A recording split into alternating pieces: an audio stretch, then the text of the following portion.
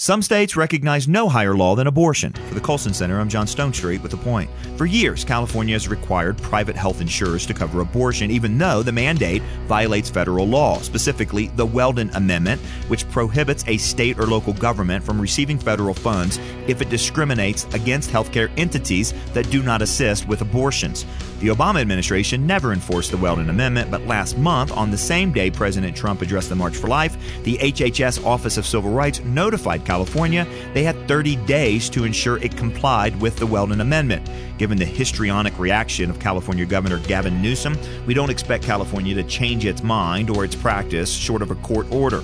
According to the National Catholic Register, 5 other states, Maine, Washington, Illinois, New York, and Oregon, may also be in violation of the Weldon Amendment.